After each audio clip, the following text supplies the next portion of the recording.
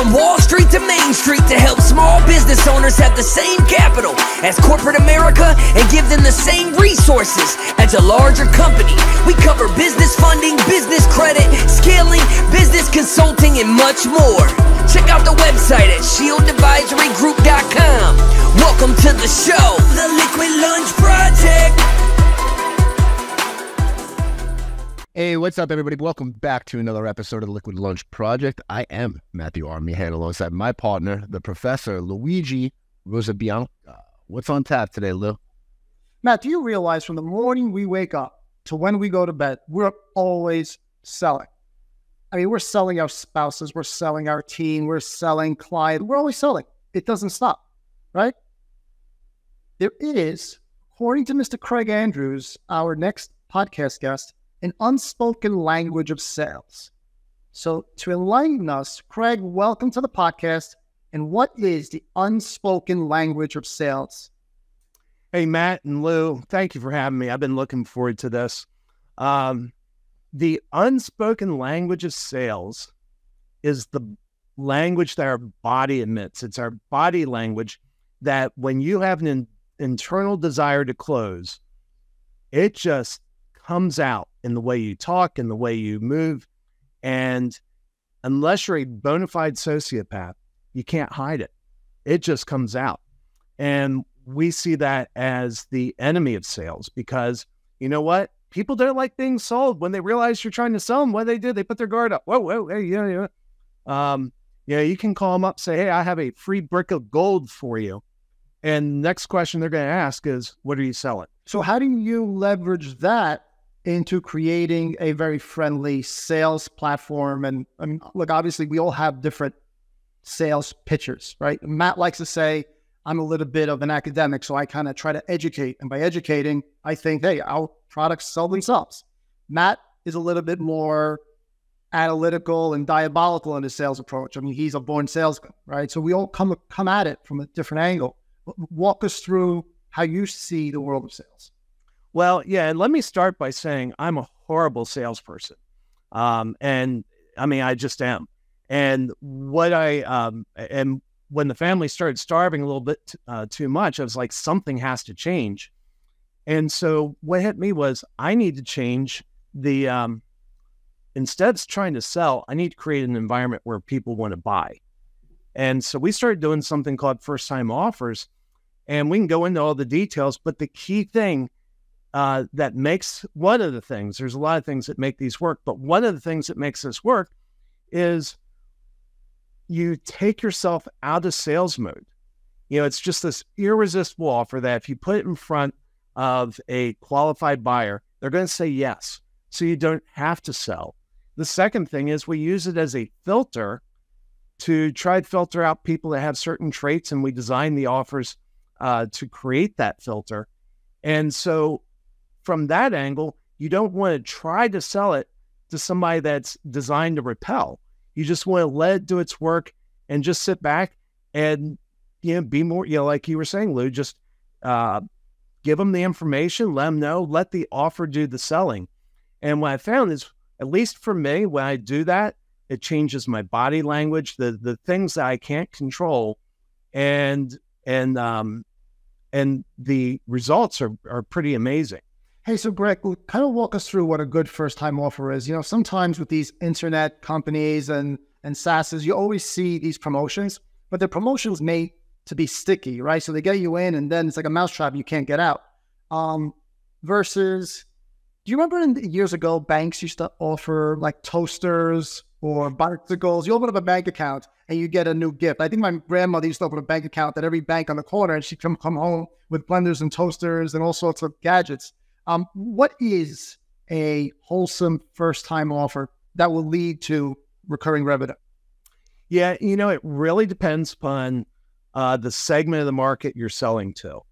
And so, I think I mentioned the green room. I'm working on a book right now in this.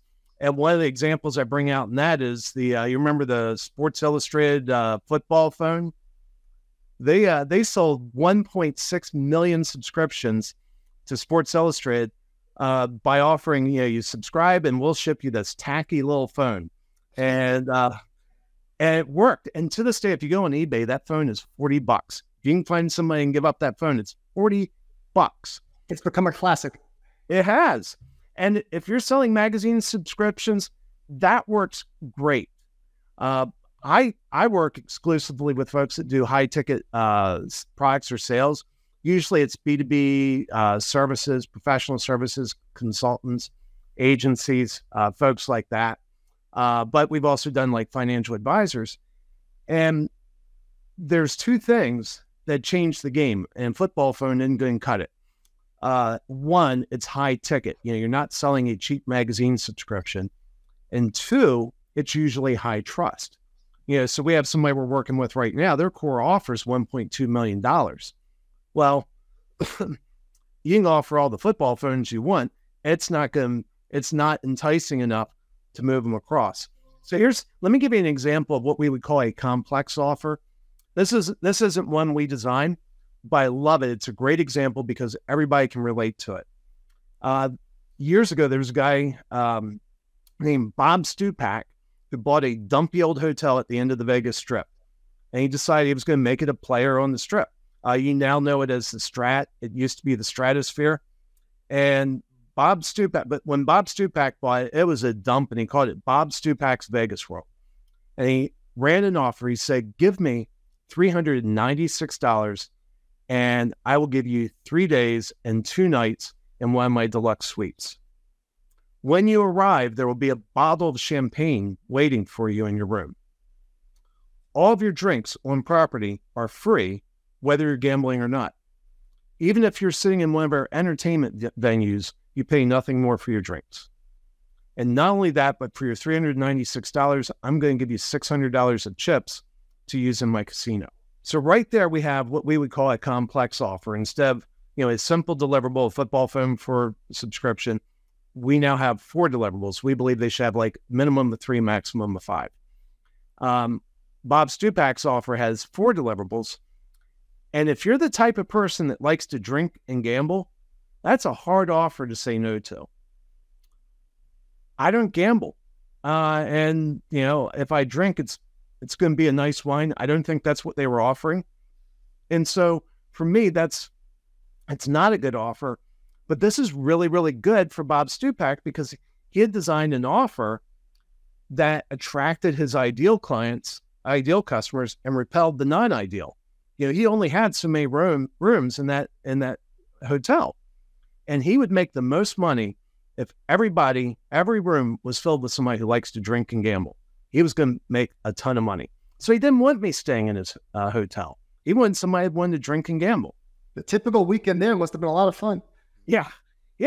But so that's, that's an example. You don't have to be a gambler. You don't have to be a drinker to get that offer. You see the deliverables and you see where there's just value on top of value on top of value. And you say, well, how did he make money? And the answer is in the casino. He knew the lifetime value of his customers, and he knew if he could get somebody in the casino gambling, he was about to make a ton of money. Hey, Craig, it's more like the old those timeshares, the real estate timeshares, where they'd say, well, we'll fly you out, 1 week on us, all you can eat, all you can drink, but you'll have to watch these 2 videos on timeshares because they feel that their pitch is so compelling that you'll end up buying a timeshare. Yeah, and you know what? Boy, you just hit on something really key. There's another element. Yeah, so that's the hook. Come out. Hey, we'll give you a free vacation. All you have to do is listen to our silly sales pitch. Well, guess what they have you doing when you fly out there? So there is a financial commitment. You fly out. You're enjoying what we would call the after state after the purchase.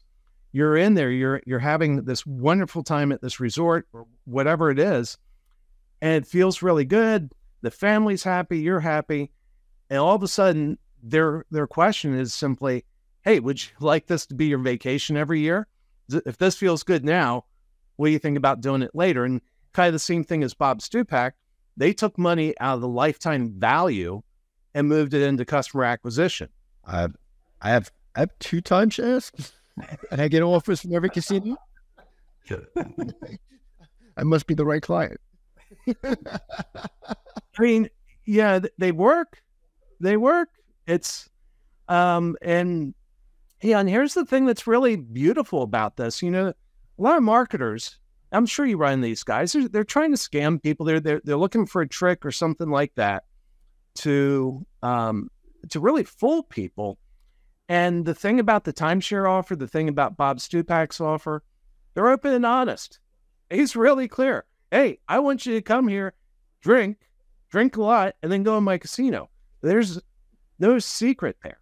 Craig, believe me, we really appreciate the theory behind it, and it obviously resonates with us. But our audience are roll up your sleeves, wake up early, go to bed late, blue collar contractors, HVAC guys, small business owners of America.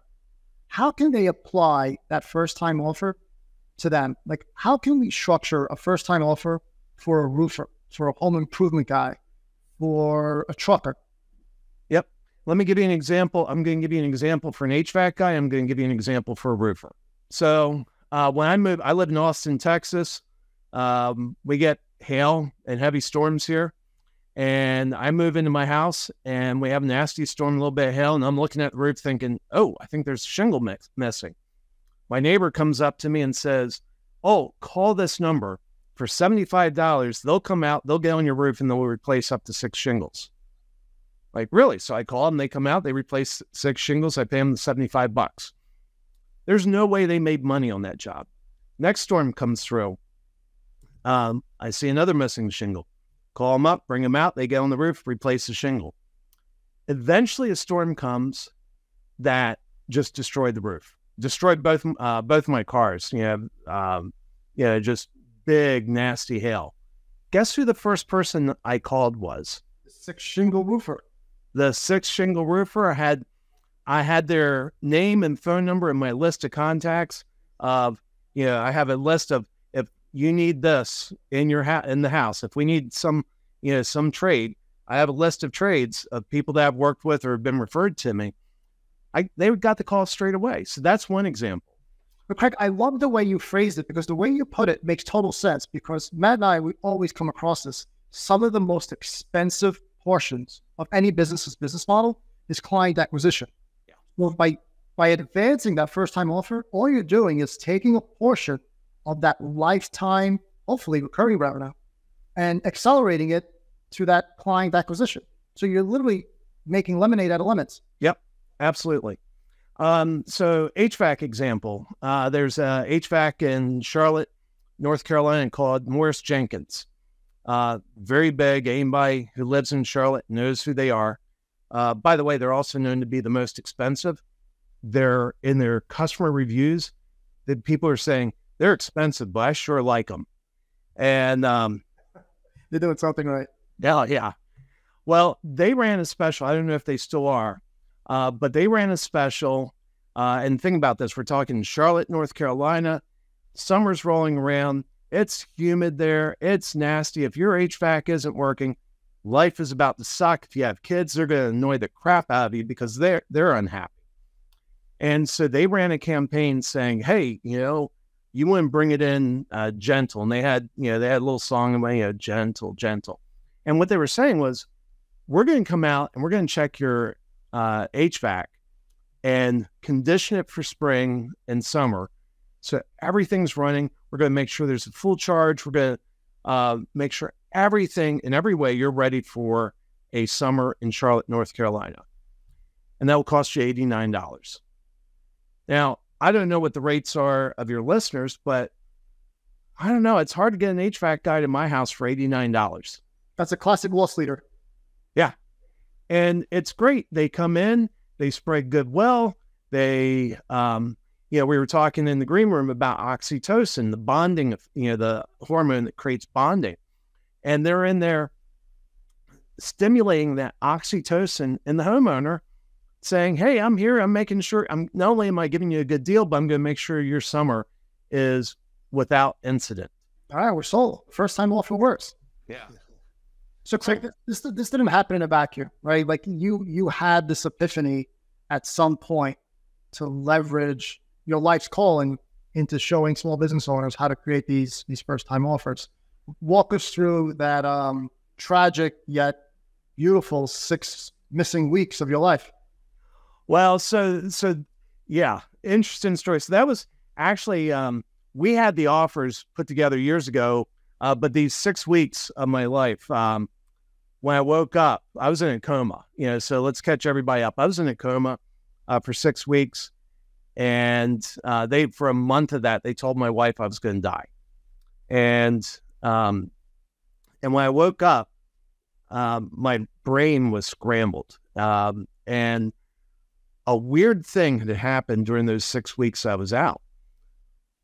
My trust in the doctors had plummeted. It fell through the floor. My trust in my wife went through the roof. And the doctors would come around, they'd want to do some procedure on me, and my brain was scrambled. All I knew was I didn't trust them. So I said no. Whatever the doctors wanted me to do, my answer was no, because I didn't trust them.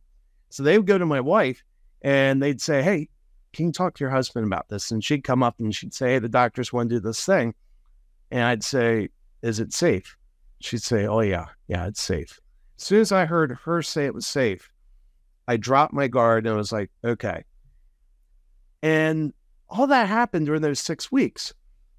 And when I got out of the hospital, I started thinking about this. I was like, what happened?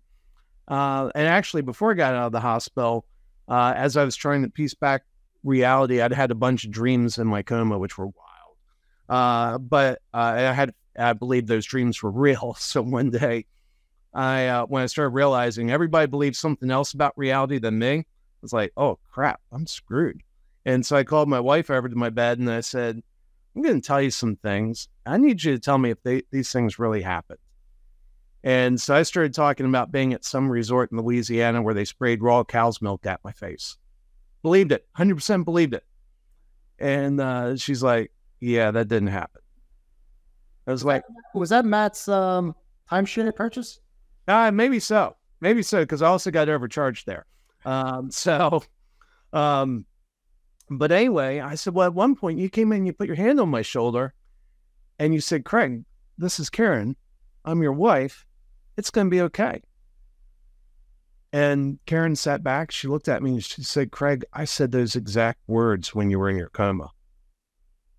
And as I started processing it, it hit me. I was like, well, you know what? This is like a Maya Angelou quote. People will forget what you said. They will forget what you did, but they will never forget how you made them feel. And when I was in my coma, the doctors were walking around me saying words of death and despair. But in contrast, my wife was speaking words of hope and life into me. And what that did was that radically changed the trust because of the feeling that they gave me. The feeling the doctors gave me destroyed trust. The feeling my wife gave me accelerated, increased trust. And after I got out of the hospital, I kept thinking about that. I was like, this is fascinating. And then it hit me. That's what our first-time offers do for people. We're giving them an experience that accelerates trust. And the natural result is if you have a high-ticket sale that you're trying to do, you can compress that sales cycle. So if you're selling, when I bought my HVAC, replaced it about 10 years ago, I spent $17,000. I imagine that's probably a $25,000 or $30,000 system now. Well, if you're trying to get somebody to make a $30,000 purchase, they're scared. They're cautious. They don't know if they can trust you. And so solve a small problem for them. And when you solve a small problem, it accelerates the trust building like you wouldn't believe. And charge them, by the way, charge them for it. Don't do it for free. But don't charge them a lot. And that's one of these things, kind of like the football phone. They gave that away for free when you bought a subscription. For us, first-time offers, like the roofer, $75. It's not free. They didn't make money on it, but there was an exchange of money. Like Morris Jenkins in Charlotte, North Carolina, $89. We'll come out, make sure your system's ready for summer. So Craig, rumor has it, you're now leveraging all this into a book. Talk us through the process of writing the book and when can we expect it? Yeah. So writing a book sucks. It's, I mean, it doesn't suck. I enjoy it. It's wonderful. It's just finding the time and focus to sit down and write. But it's been really good. And, you know, and it's interesting when, so the short answer is I'm actually hoping to have the first draft done. I was originally targeting this week. Looks like it'll be next week. You know, to have the first draft done next week. Then we have to go through, do a few rounds of editing, and then we have to send it to the editors. So it'll probably be coming out, you know, towards the end of the year. My goal would be to have it out by October. But, you know, one of the really cool things when you sit down and write a book, you have to organize your thoughts. And, you know, we were talking about this a little bit earlier. As I was writing, it hit me. I was like, you know what? There's a drug that will turn anybody into a master closer. And this drug, but it's not a drug you take. It's a drug you give to your customer. And when you give it to your customer, it immediately creates trust. It reduces anxiety, and it creates this incredible bonding. You know, like the bonding between a mother and a baby, that type of bonding, and does it instantly. But here's the thing: it's ethical because you're not going to slip it in their drink. You're actually going to boldly tell them about it, and then they're going to pay you for it. Well, the drug is oxytocin, you know, and it's that hormone that's naturally released in the body when certain things happen. Like when a mother holds her baby for the first time, it causes surges of oxytocin in the baby, surges of oxytocin in the mother, and it creates this incredible bonding. And where it came up in the book was, as I was talking about this acceleration and trust and the delivery of first-time offers, I realized when they're structured properly, you're stimulating an oxytocin release in your prospective customer. And when they have that, and you're trying to sell a $30,000 HVAC, they're bound to you. They trust you. And remember, I said, when they're thinking about that purchase, you have high anxiety, you need low trust, and you're not sure if it's the right thing. Hit them with some oxytocin, and all of a sudden, it's making that sales a lot easier. Craig, you talk a good game, man. Why don't we try to stimulate some oxytocin in our audience? I mean, have you got any offers for us? I do. So, when where his mouth is. I love this. It's a little bit of history. When I made my first-time offer, it failed. My second one failed. My third one failed a little bit less. It took me 18 months to just start getting something working. And then we've been perfecting it over the last 5 years. Well, I put together a guide to help you avoid some of the mistakes that I've made. And I also have a course, a self-paced course. So anybody that's listening to this podcast, if they go to alliesforme.com/liquidlunch, they will get the guide and they'll get 23 days access to the course. The reason we limited 23 days, we're not trying to be chiselers. We know that when people sign up for free courses, they never take them. We want you to take this. We want to change your life. And so we found that when we put a 23-day limit on it, we see it. We see it in the analytics. People come in, they start putting it to work. It starts changing their life. That's awesome. Thanks, Craig. Yeah. So Craig, talk to me. Tell me a little bit more about what type of companies you work with, right? Who's your client base generally? Some B2B, right? Higher offers, but what really consists of a higher ticket price? What would you say? Because I get different opinions from different people. High ticket. I had somebody ask me this. They said, "What's high ticket?" I say, high ticket's always in the perception of the person writing the check. Hey, let me give you an example. I'm in this mastermind group with a guy who said he had a $50 offer. I'm like, well, tell me about that. And turns out this $50 offer he's selling in South America. I said, well, what's the monthly salary of somebody down there? He said, $1,000, $2,000. Like, so you're going after like 5% of their monthly income. He's like, yeah. I said, that's high ticket. So where we see it, usually 5, 6, 7 figures is what we would call high ticket. The big thing is the purchases that they really slow down and have to think about, where they get really scared. There's it's funny, there were some studies done years ago showing that one of the biggest fears that people have is the fear of being taken advantage of. And even if you're selling something for $1, if they feel that they may get ripped off, they're more afraid of being made to look stupid than losing the dollar. And so, but that kicks in the hyperdrive when you're starting to talk about $10,000, $100,000, or $1 million offer. And so people just slow down and think through these purchases a lot more because they don't want to make a mistake.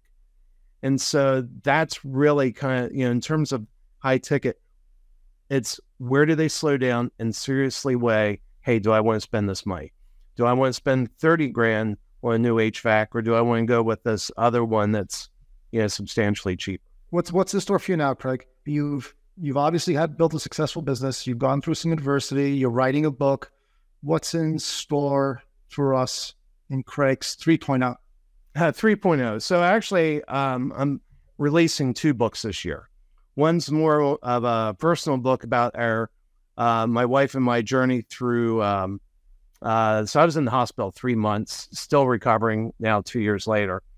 And so it's there's one book about that. That's further along. I actually sent it to the editors this morning, and but the big thing, what I'm saying is 2023 sales have gotten a lot harder. And so we do broad marketing strategies for companies. And what we're doing in 2023 is we're focusing on these first-time offers, helping people build them. They're deceptive. They look simple when you present them. You're like, oh, that makes perfect sense. And what we found is when it goes, even with our guide, we watch people systematically make mistakes that we warn them against. And so we're helping businesses build these offers, and we can build one in one day at a time. That's usually pretty mind-blowing. One day? Wait, how long did you just say it takes to build the offer? Did you say 1 day? 1 day. That's amazing. Yeah, we do a little bit of work in advance, but yeah, we spend 1 day. And you know what? Here's what's really interesting. This goes back, Lou, to your original question about the unspoken language of sales. When we start this 1 day strategy, we tell them your biggest hurdle to finding a perfect offer is your insatiable desire to sell. And so I actually spend several hours getting people out of a mindset of selling and into a mindset of serving. And when we do that, all of a sudden, some of the most amazing offers come out. And I've never started a day knowing how it will end. And I'm always surprised by what comes together, but pleasantly surprised. But it takes getting people into a different mindset. And once we get them there, I mean, truly amazing offers. Craig, thank you so much for being here. We want to be respectful of your time. But before we let you run, I do have one last question for you. Yeah. We hear you're fine, Matthew. We lost you, buddy. Matthew's having technical difficulties. Do you know what he was going to ask me? Yeah, but it was too intimate. I don't want to go down that road. All right, Craig, what's the best first-time offer you've ever been part of? I tell you, the one that was most fun for me to design was free money, almost like Bob Stupak's offer. So this was a guy who did commercial construction. His customers were actually investors. And so when we were working with him, I asked him, I said, well, what's the lifetime value of an investor? When you bring a new investor into your world, what does that mean in terms of money in your pocket over time? And he sat down, did some calculations, and he said between 4 and 5 million. And I asked him, I said, well, if a new investor is worth $4 to $5 million to you, how much would you be willing to spend to acquire a new investor? And he thought about it a little bit more, and he said, I'd be willing to spend $1 million. If you're telling me I give you $1 million and you get back 4 or 5 million, 20% client acquisition cost. Yeah. And I said, well, we can drive a bus through that. That's pretty good. And we did. So we started looking at his project, and, all of our first-time offers have a minimum of 3, maximum of 5 deliverables. But the key one with his customers were people that manage family offices. They were looking for new and different investment vehicles to make money for their client. But also they don't want to take risks. They don't necessarily, think about the due diligence you're going to go through before you give somebody $5 million on a project, or several, even $1 or $2 million on a project. You're going to go through all sorts of due diligence. And so I said, hey, let's take one of your $40 million projects and let's carve out $500,000 of special shares. And you're going to use this $500,000 of special shares to bring on new investors. And you're going to divide them into 5 blocks. And here's what you offer them. You tell them that, hey, we're going to help you make a lot of money for your client, but you don't know us. We don't know you. We may not be a great fit. We have an offer to just kind of test out the relationship. If you buy $50,000 of shares in this project, we will immediately match it with another $50,000 of shares. So you can go back and tell your client that you immediately doubled their money. And there were other items in that. And, and he asked a question a lot of people say, it was like, well, who's going to be paying that $50,000? That's well, you have a marketing budget, right? I said, yeah. So that's just part of your marketing cost. But you told me earlier that a new investor was worth, that you're willing to spend $1 million to acquire a new investor. I'm just asking you to spend $50K. That's a good one. We love it. Yeah. Hey, it's been a pleasure. Thank you for joining us. We'll have you back when the book launches, and I'm going to tap into my inner Matthew. That's a wrap of another episode of the Liquid Lunch Project. Thank you for listening to the show. And make sure you subscribe, leave a review, and share it with a friend. We'll see you on the next episode of the Liquid Lunch Project.